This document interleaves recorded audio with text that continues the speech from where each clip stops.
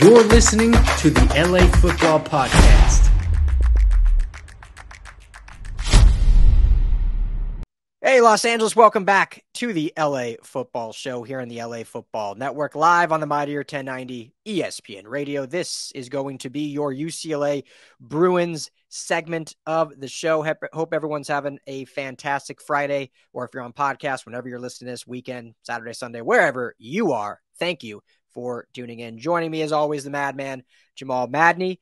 My man, it's spring ball. Spring is in the air, not only in the weather. Today was beautiful. Thursday was beautiful. Friday's been beautiful.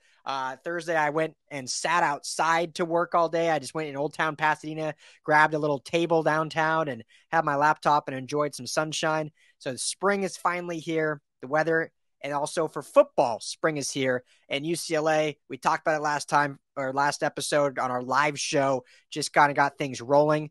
But it's been cool this year, Jamal, because they have it open to the public, which I don't think they've ever done before. UCLA showing some, allowing people inside a little bit to see what's going on with the football team. What's been your just initial thoughts so far of, just a couple days of spring game or spring ball? Yeah, no, it's the Bruins allowing folks into the inner sanctum, if you will. And so a little bit of a culture shift here with Chip. You have to believe that has something to do with Martin Jarman and Ken Norton Jr. and even DeAnton Lynn being more, energetic and media friendly to allow, folks to kind of come in.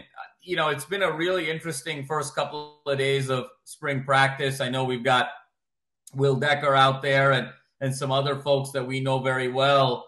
And I think the big takeaways for me, Ryan, are it's been very interesting in how Chip has run his practices, where there isn't really a traditional number one unit, number two unit, and so forth.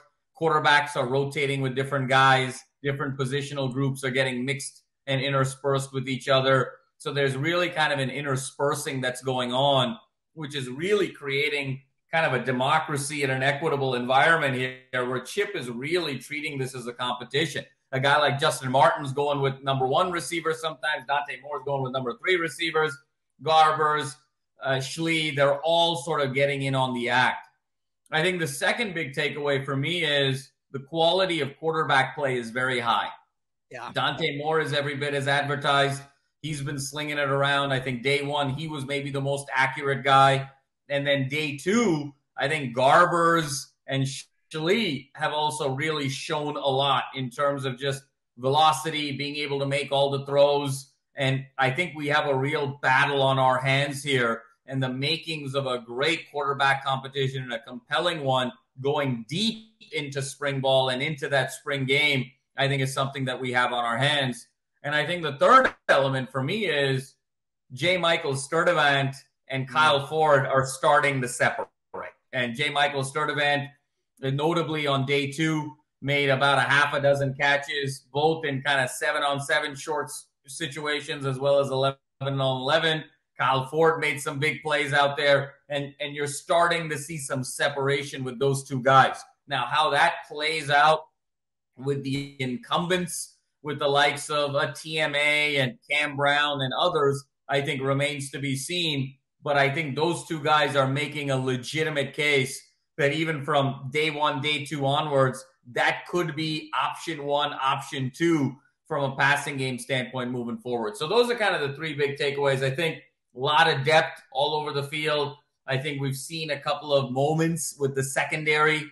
Obviously, the Kirk was the Davies. Kamari Ramsey, the redshirt freshman that UCLA was able to pluck from Stanford, is making some noise a little bit. And I think the backs are also, it's just as fierce a competition in the running back room as it is with the quarterbacks, with the likes of Harden and Adkins. And Colson Yankoff looks a little slimmer, a little leaner. And so he's looking like a guy who maybe was on that TB12 diet over the summer, because he's looking kind of lean and mean as well, and say, hey, don't forget about me. I'm very much a factor here. So lots to be excited about here, Ryan.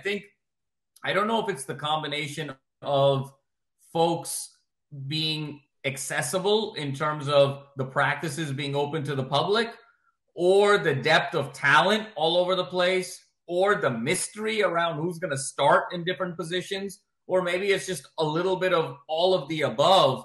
But I think all of those ingredients have kind of given a different energy to UCLA here in the spring than in years past. Yeah, because, to start, I mean, like I said, these have never been open. And even last year when they didn't do a traditional spring game either. It was like the spring showcase, which I believe you were at. And it's a glorified practice, which was only one event for these fans to go to. So it's kind of like everyone doesn't even think of UCLA football until fall arrives, whereas USC across town it's not necessarily public practices, but they've notarized their practices. They have media at their practices. I've been at many of them. And then they do their big spring game, at the Coliseum, which last year I think was record high, 33,000 people or so at it. So it's good to see UCLA now inviting fans to come, get people excited now I guess we're in April as opposed to August. And because there is a lot to be excited about. And, we are at a time in this Chip Kelly era where coming off his best season, and I know there was still some letdown there, but there's a lot to be, if you're a positive outlook optimist, there's a lot to be excited about with this program and with this team. And it starts with those 4 quarterbacks that you mentioned. And I am very pleased, and I'm not at all surprised because of how Chip runs things traditionally, or how I should say good coaches run things traditionally. But I'm very pleased that it is just guys rotating, getting used to different ones, not having a head start, like not saying, Dante, you're going to go with the ones until you lose it kind of thing. It's just, hey, let's get everyone acclimated because it's spring. I mean, you need to see everyone with everyone before you can really start pinpointing who's where. Now, if we were doing this 2 weeks before, games are starting, then I'd maybe be a little concerned. But in the spring, this is the way it should be. And, I'm excited to see even a guy like Justin Martin that everyone, including myself, has, I wouldn't say forgotten about, but is not really talking about just because of the depth of talent with the other 3. And, he was a highly recruited guy from right here in Los Angeles.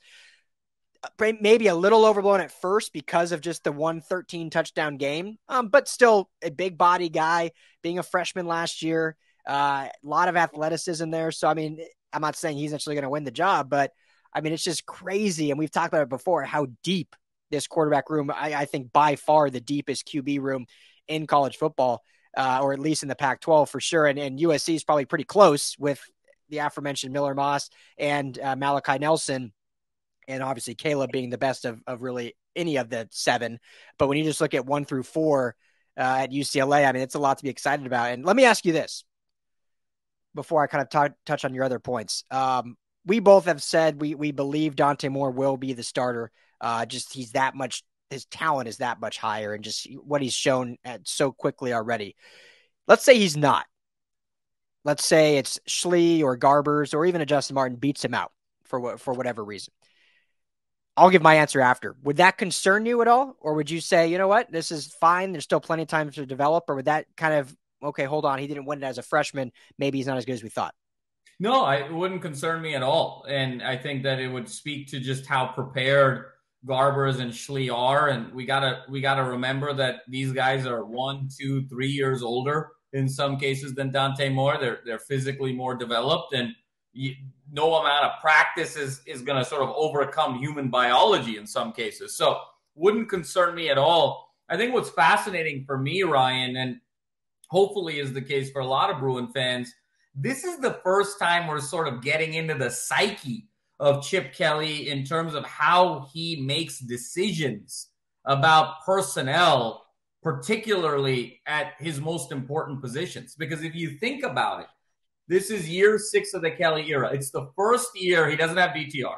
It's the first year it isn't obvious who his number 1 quarterback is going to be. Because even by about the second day of spring back in 2018, he knew it was going to be DTR because he was going up against Wilton Spate. No disrespect to Wilton Spate, but that was sort of a serviceable backup at the college level with a very established sort of ceiling of what his abilities were. And so he was always predetermined in terms of knowing that it was going to be DTR. I think this year it's truly wide open in terms of who his quarterback is going to be. And also, he's totally wide open at the running back position. Let's go back. I mean, whether it was Charbonnet, whether it was Joshua Kelly, whether it was Demetric Felton. I mean, the last 3 or 4 years, there's been a very clear pecking order who the number 1 running back was going to be coming in. And all of our questions were always, well, who's going to be the number 2 quarterback, the number 2 running back?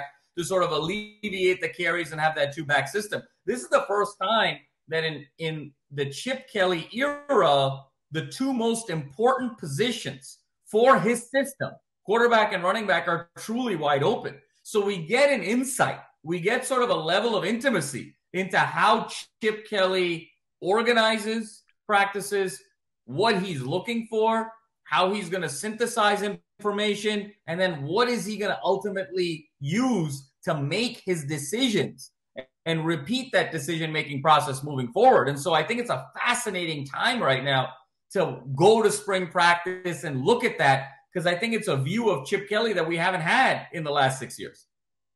Yeah, no, absolutely. That's a great point. And just to go back to the beginning, yeah, I agree. It would not concern me at all if someone does beat out Dante more, just because, of how young he is, how much life he has in college. And I think that it would more so tell you how well and deserved the other whatever quarterback wins it outright is. Now, if it was year 2 or 3 and Dante Moore still's not winning, then that's a different conversation. But this early on now, I still think he will. But yeah, it would not be concerning.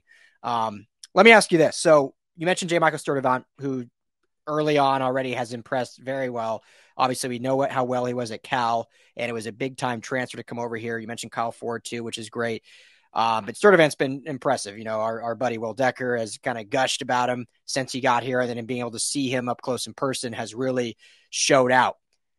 When you look at the top 2 receiver transfers in the Pac-12, 1A, 1B, whatever you want to call it. J.Michael Sturdivant from Cal to UCLA, Dorian Singer from Arizona to USC.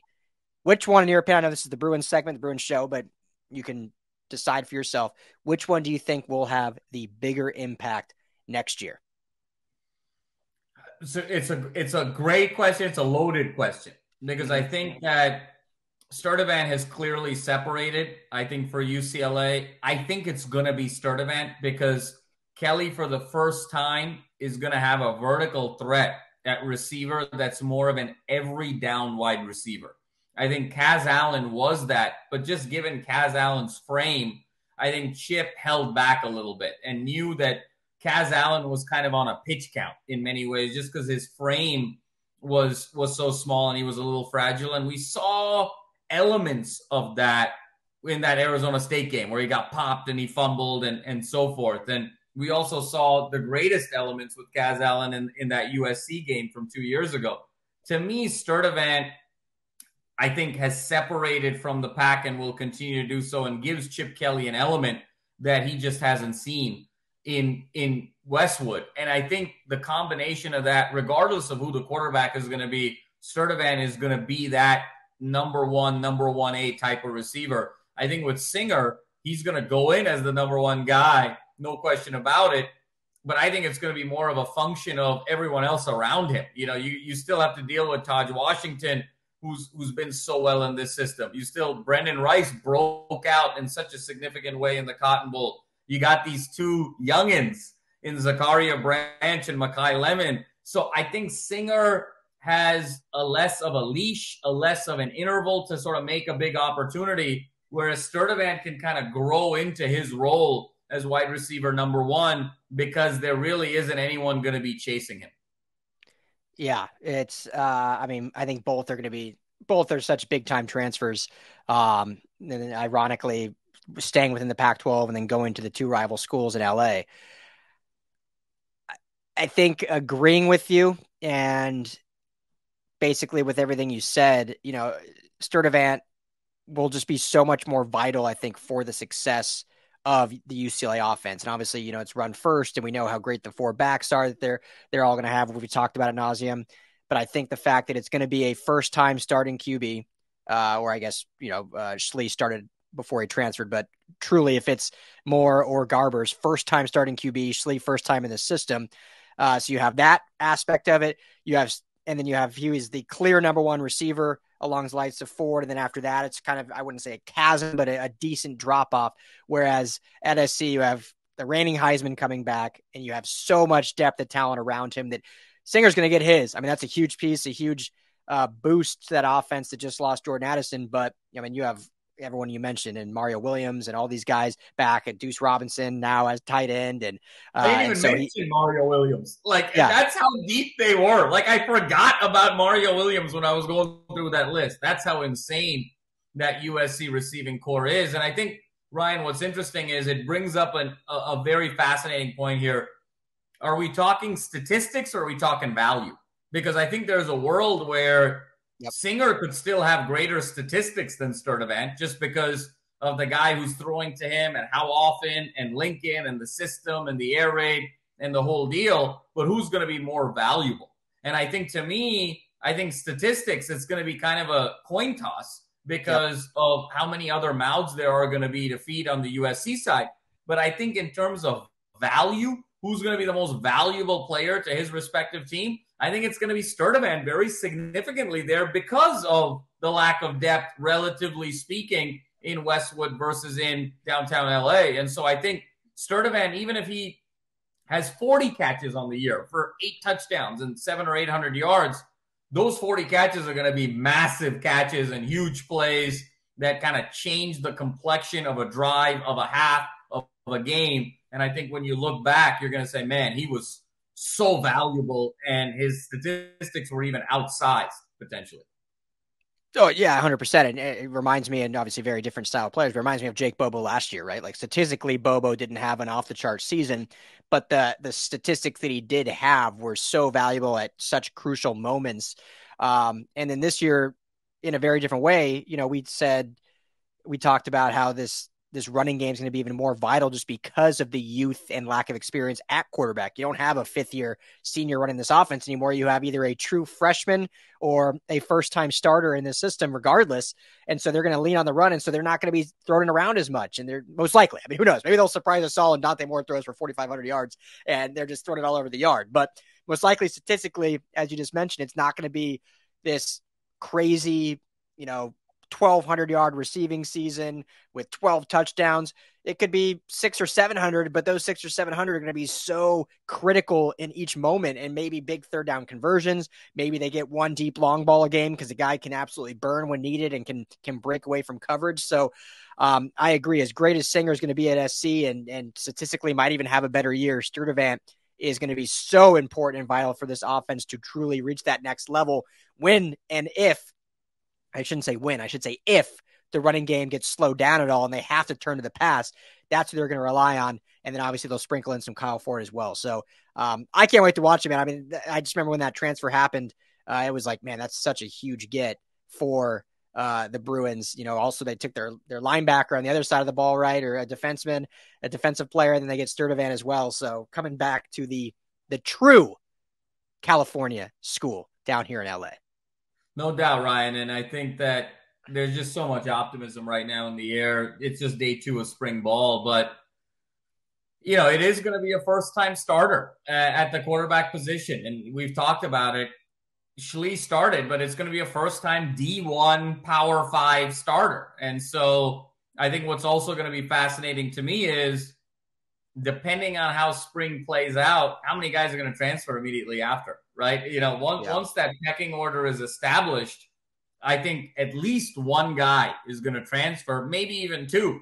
But I think the over-under, if I were Vegas, would be 1.5 to say, hey, look, especially with some of these older guys. If you're a Garbers or you're a Schlee, you're like, well, I just don't have that much eligibility left, so I got to go make a move. If you're Martin, you're thinking, hey, I'm still young. Let me see what happens. You may be more inclined to stay. But if you're one of these older guys, you're definitely headed probably for the exits, especially if you're Garber. So I think it's going to be fascinating to see how it all plays out, who ends up being number 1. I'm still completely 100% certain it'll be Dante Moore. And here's the thing. Even if Dante Moore is not the most talented guy on the practice field, I think Dante Moore is still going to be the starting quarterback.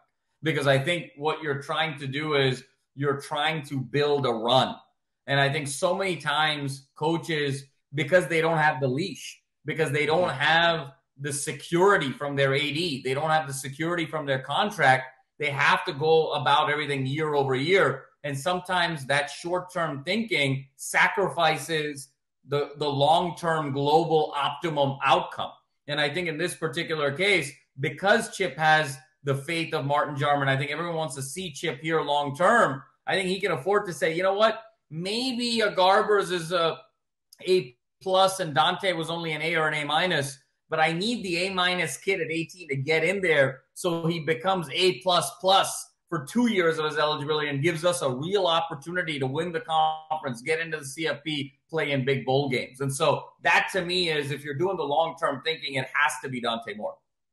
Yeah, and I can't wait for 2 years watching Dante Moore play in front of his hometown at the Big House in Michigan as the Bruins hopefully take down the Wolverines in 2024, which will be a blast. But anyway, that's all the time we got for Bruins Talk. Got another break on radio for podcast. Everyone have a blessed weekend, and we'll talk to you all next week.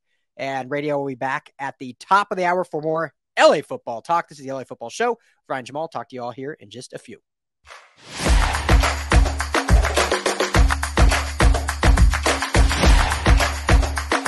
You're listening to the LA Football Podcast.